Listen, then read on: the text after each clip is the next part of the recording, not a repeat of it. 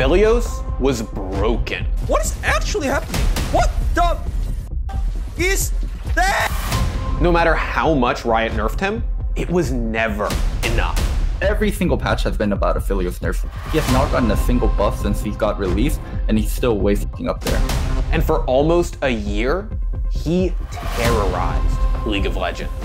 Oh yeah, with his Q, marked him up, there's the ultimate, gonna land a few extras, and that's what happens with Calibrum. Explain to me what just happened now. I don't know, I didn't code this champion, but he's busted.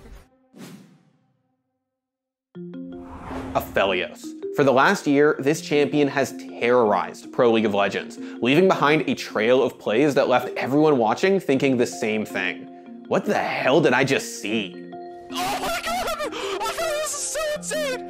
What the For most of the 2020 season, Aphelios has been the premier AD carry, with a kit so complicated that guys like Doublelift had to give his team a TED Talk just to explain how he works. Every time you tag with an ability, so this hits 9 times, you get a stack. His kit was insane. It was super unique, unlike anything that had ever been in League before. He had 5 different guns he could switch between, with different abilities attached to each gun, and his ult changed depending on which gun you had equipped. He didn't level up abilities either. He earned skill points, which he could put into attack speed, attack damage, or armor penetration. Even his UI was completely different from every other champion. Aphelios was the most unique, original champion that League of Legends had ever seen. But as fans read his champion primer, they started to get worried. Over the last couple of years, Riot has made more and more champion designs that scream broken, and make older champion designs look like outdated relics. Between the super tank Ornn who gave his team thousands of gold in stats, or Yumi's super heal, or Zoe picking up 50 flashes a game, players were worried that Aphelios was going to be another broken champion that made them want to uninstall the game. And their worst nightmare came true. Is one free kill waiting for me, Mr. Jin?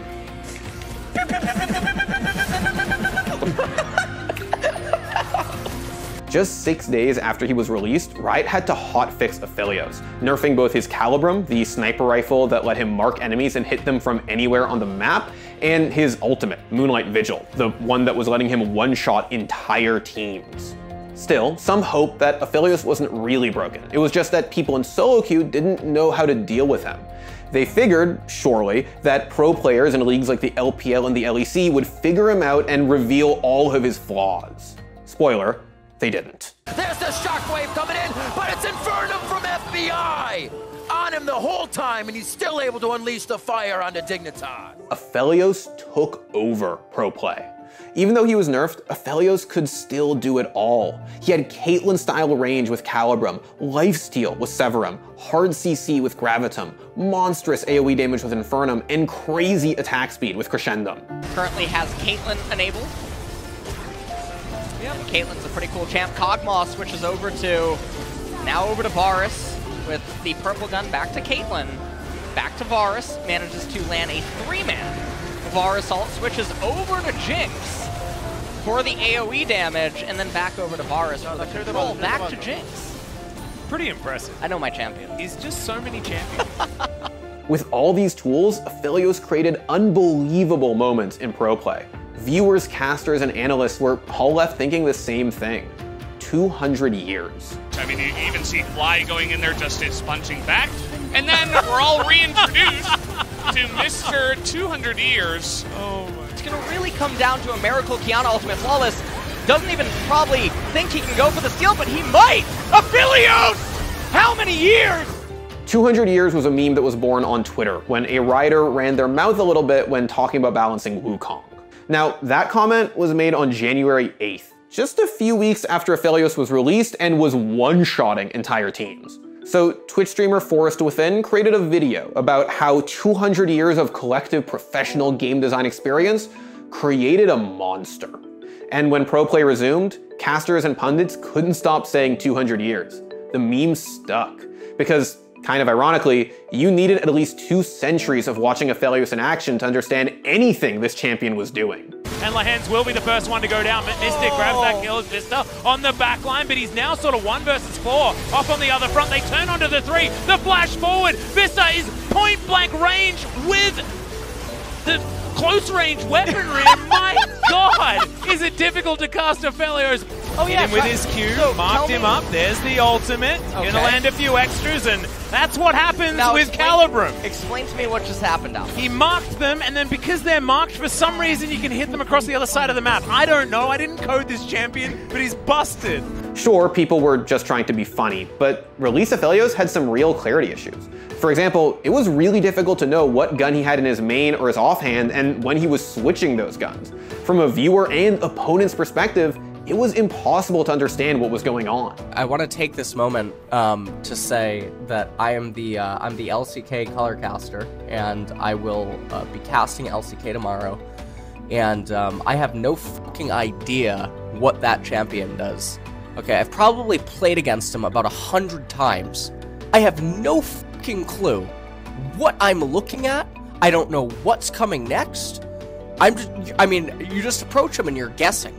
To their credit, Riot were not ignoring the problem, but because Aphelios had so many moving parts, he was pretty tricky to balance. At least in solo queue, this champion doesn't even have a very good win rate, and that's like something that I think makes it more complicated to balance, right? And then the designers basically have to decide, like, okay, do we just like not like what this champion is doing for the game? And if you don't like what the champion is doing for the game and you think that it's unhealthy or unfun or whatever, you can pretty much just kneecap it, and then it's like, okay, well now no one's gonna play Aphelios. So instead of just nuking Aphelios in one go, Riot decided to hand him small to medium nerfs patch after patch until they found his happy middle ground.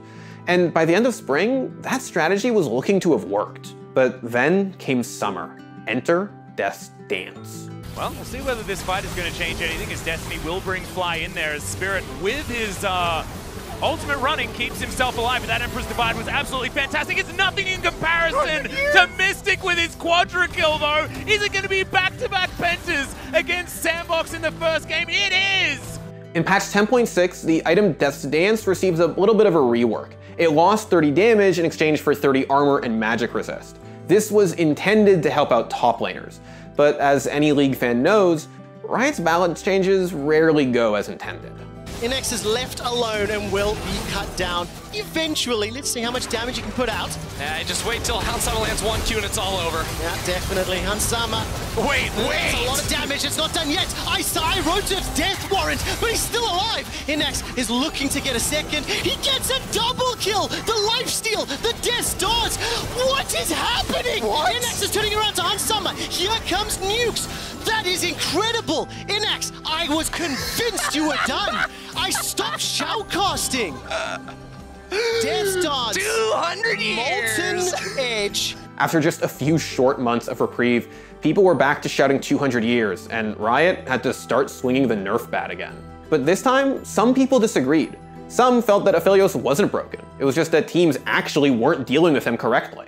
If you have any complaints about Aphelios, it should not be how the champion is balanced. If it's that you don't understand Aphelios, that's fine, because this shit is really hard to understand. If you're a pro player, that excuse doesn't count. It's your job to play this game. You need to read. Many analysts and pundits like LS believed that Aphelios wasn't broken. It was just that teams kept picking melee compositions into him, which Aphelios hard countered. I'm one of the big dissenters that Aphelios is not imbalanced, and I think that you see that a lot in games where Aphelios players like struggle to do anything. And if like you were to talk to the Aphelios player, they would literally say like, I just can't play the game or I can't deal damage. But rather than leave Aphelios as he was, Riot continued to nerf him. And after his 9th consecutive series of nerfs, Aphelios finally fell out of the top tier AD carry rotation. End of the day, Aphelios has obviously disappeared from pro play for the most part. He is about Varus tier in solo queue win rate. Like, this champ is actually just a dog champ. While he may have been broken on his release, Aphelios is still one of the coolest champions in the game. Riot took a real risk, designing something unlike anything they'd ever made before. But balancing issues have distorted players' views of him forever. He will forever be associated with being broken. And he's not alone. Riot keeps releasing new champions with experimental kits. They can't design the same kind of characters forever after all. But they run the risk of creating another Aphelios. And as these kits become more complicated and unique, they have to ask, is experimentation worth breaking their game in half? Thanks for watching. If you want more content like this, hit the sub button and ring that notification bell. For unique bite-sized videos you won't find anywhere else, hit up our Instagram, Twitter, and Facebook pages.